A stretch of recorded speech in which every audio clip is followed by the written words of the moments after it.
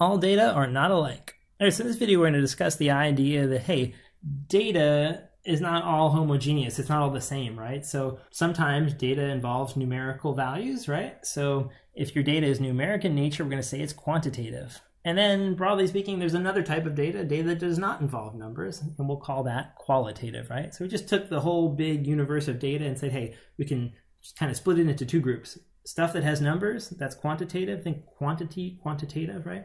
And then qualitative is like a characteristic, right, that doesn't involve numbers, right? So it could be the color of something or the name of something. Those are characteristics. It could be something like on a driver's license, we have, you know, a classification of sex and eye color, right? Those things are qualitative in nature. You also have height on a driver's license. Now, height would be quantitative because it's a number, right?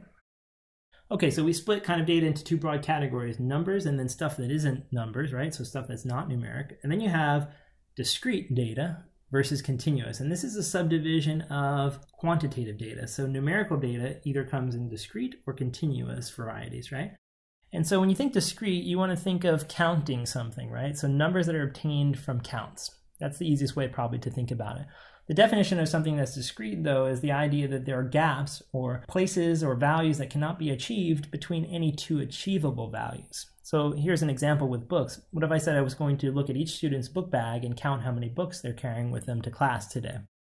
Well, either you have no books in your book bag, or you have, say, 5 books in your book bag, or 2 books, or 1 book. But it's impossible to have pi amount of books in your book bag, right? Nobody's carrying around 3.14 books in their book bag, right? That doesn't make sense. So the fact is that discrete measurements or counts or values have gaps between them, right? So you might be able to have 3 books in your bag or 4 books in your bag, but you can't have pi amount of books in your bag. That makes no sense. It's not logical, right? Now think about continuous data. That's a little bit different. You probably want to think of measurements in this case. Anything that's like a height, a weight, a distance, a volume, right? Time, all those things can be measured, usually with a measuring device, and those things produce continuous data values. What I mean by continuous in this case is that between any two achievable values, you can have any decimal or fraction value in between those, and it makes perfect sense. So for example, if I said to you that I was going to have 3 ounces of medicine, or perhaps 4 ounces of medicine, I could also say that I'm going to have 3.14 ounces of medicine, right? I could have pi amount of medicine. Of course, pi is non-repeating and non-terminating, but you know, I could have some approximate amount that's close to pi, right? Amount of medicine, right? Because there's no reason why I can't take a fraction of an ounce, right? I can drink a fraction of an ounce of a fluid, and it's perfectly fine. It's perfectly logical to say that, right? I could say that my commute to work is 3.145 miles, right? I don't have to have either a 3-mile commute or a 4-mile commute to work, right? So the fact is I can achieve any decimal or fraction in between those distances, right? Somebody in my class could be 67 inches tall or 5'7". Somebody else could be 68 inches tall. I could certainly, though, have somebody in between those two heights, right? There's no reason why you can't have somebody who's 67.5 inches tall. It's perfectly reasonable, right? So the fact of the matter is continuous data doesn't have those gaps between the data values, right? There are no places in between two data values that are not achievable, right? So that's the mark of continuous data. So why is this stuff important? Because it turns out there are some statistical methods that are appropriate for continuous data and some that are appropriate for discrete data. And you wouldn't want to mix those methods with the wrong kind of data, right? And with computers today, it's very easy to do those kind of mistakes where you enter data that's discrete into a procedure that involves or requires continuous data, right? So when we make those mistakes, oftentimes the computer will not catch it for us. We have to know better to avoid those kind of errors. That's why this stuff kind of matters.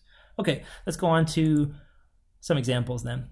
So which of these are discrete, which are continuous? So here are some examples of discrete data. Again, try to think about how the data was obtained. Was it counted? Did we count something? Or did we actually whip out a measuring device and measure something, right? So the number of chairs in a room. Well, the number of chairs in a room, you know, again, you would count how many seats there are, how many chairs there are. And again, it makes no sense to say a pi amount of chairs, right? That's sort of ridiculous. So in that case, that would be discrete. The number of people who purchase a ticket to see a new Sony movie release. Again, you could have, you know, 1 million people see it. You could have 1,000,001 people see it, but you can't have 1,000,000.75 people see the movie, right? It makes no sense, right? You can't have a fraction of a person see a movie. Either the person has seen it or they haven't. They can't have a fraction of them see it. Number of imperfections on a disc. Again, if you're just counting up the number of imperfections, again, you know, there's no notion of having pi amount of imperfections, right? That's, you know, silly. It's either you have 3 scratches or 4 scratches, for example, right? There's no way to have 3.14 scratches. All right, let's think about the continuous examples. The weight of an apple. You put an apple on a scale, you get a weight that could be any fraction of a gram, right? Or any fraction of a pound, right? It doesn't have to be a whole number.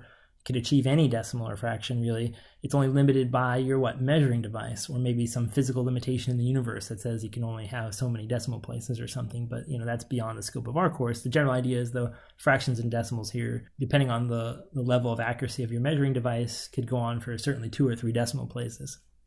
All right, length of a commute. Length of a commute, how far you travel to and from campus could be any fraction or a decimal. And if you think about how you would measure that, you'd have to use a measurement device that kind of reminds you that you're not counting the distance, but you're measuring it, right?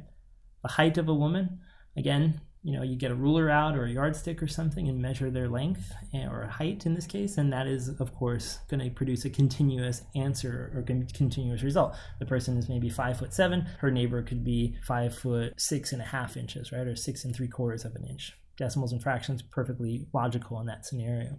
The volume of soda consumed. Again, any fraction of an ounce or any fraction of a liter can be consumed. So let's take a look at a couple more examples. Some people have trouble with this, so it's worth looking at least a couple more. So it says a researcher will record the depth of a lake every week for 5 weeks to track the changes. The resulting measurements that you have, or the resulting observations, would they be discrete data or continuous data? Or perhaps neither, right? Well, I'm going to get rid of the neither option because the depth is certainly going to be a number, right? And then I want to think about how did they get the number. They didn't count how deep the lake was, right? They measured it probably with some kind of measuring device, maybe like a really long ruler, right? Of course, they're not going to use a ruler, but you could think about that. They might use something that's close to the idea of a ruler, right? So the idea of that is then it's probably a measurement. Any fraction or decimal of a foot or a meter would be reportable there. So I think that it's continuous. Okay, if you look at the next example, it says a researcher will record the number of clicks an advertisement receives each day on a popular social media platform. Number of clicks is a count. You'd count how many clicks were received. It makes no sense to say something received 3.14 clicks, for example. So pi onto clicks is illogical. Again, it seems like the hallmark of discrete data. You're counting up the thing, right? That's how you're getting the measurement. You're counting something. You're counting how many clicks, and there's no decimals or fractions in between that are achievable. It again sounds like we're talking about something that's discrete.